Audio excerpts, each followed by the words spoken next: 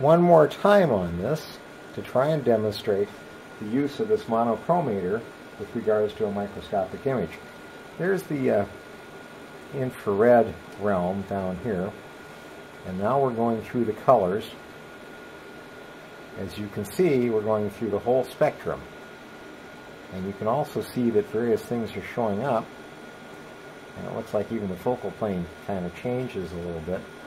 There can be a lot of image processing here, but now we're getting into the ultraviolet realm and the high blue violet realm, and giving you an idea that we have the full spectrum involved here, and we have plenty of light, and we can do the whole thing. So it's a wonderful thing, duplicating exactly what Rife had available with Risley prisms, and to scan his specimens for their fluorescent frequencies, the self-fluorescent frequencies.